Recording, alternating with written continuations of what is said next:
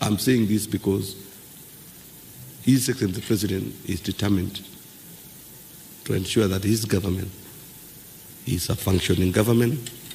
His government is devoid of corruption. He wants to see a government that is respected, a government that is responsive to the needs and the requirements of the people of Kenya and those who are visiting Kenya.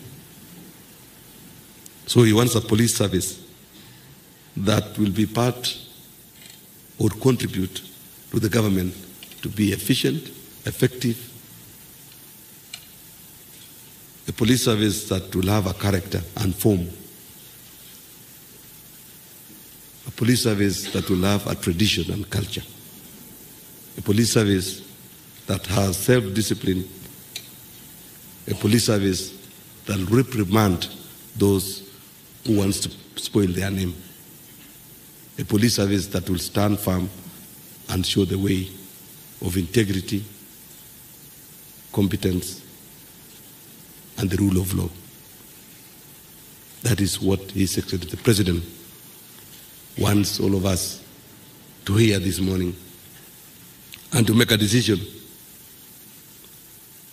and resolve.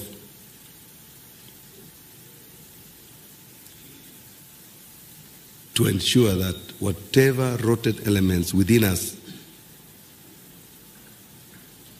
are decisively dealt with, so that we get a police service that has honor and dignity before the people of this country.